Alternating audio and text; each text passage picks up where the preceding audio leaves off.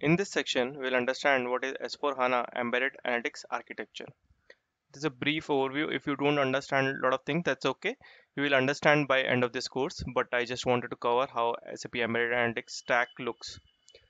So this is how it looks, and when you see it, the bottom line is nothing but databases where you store all your transaction data in SAP S4HANA, and on top of that you have your ABAP CDS models which we'll be creating, and you'll see how you can create them as well.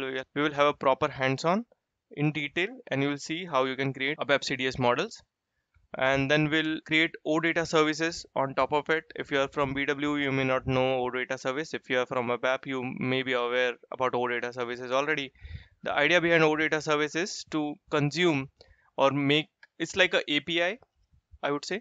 So if you understand API, OData service is kind of when you want to expose your ABAP object to outer world, you create OData services, and other systems can consume OData services. And here we will see how we can also consume OData services and what are the various features or options available with SAP Embedded, where we'll have KPI creation and a lot of analytical reports creation. We'll see that how it happens. And one more option is creating a transient analytical query. We will be creating that as well, which can be consumed in SAC, SAP Analytics Cloud, or other BO tools as well. We'll see one option where we will be checking this data in RSRT and as well as into analysis for office. So we'll be checking that because we have that in our system. SAC is not configured here, but process is similar. You can consume how you consume in analysis for office. You can similarly consume data in SAC as well. And we will also see how we can expose our data to SAP BW for HANA.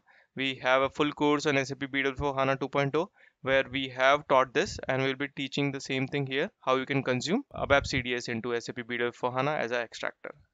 So this is the overall SAP S4 HANA flow, how it goes, and architecture, which you should keep in mind. You will understand the details of these terms when we do a hands-on. So don't stress yourself much.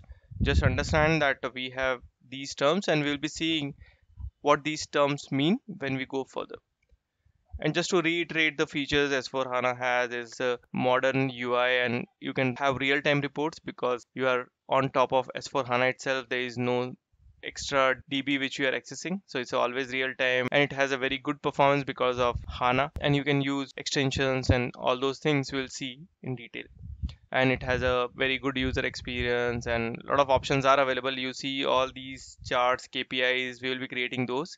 This analytical list page, we will be creating that as well. This is a Fiori tile which is downloaded from SAP Fiori library. All these things you will understand once we start doing it, and it is also future ready. In future you will have a lot of auto decisions power in the embedded analytics itself, but that's in future. You will have a lot of machine learning embedded into this. You will see that in future, but not now. So this is the S4 HANA Embedded Analytics architecture.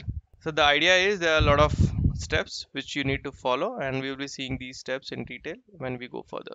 Thank you.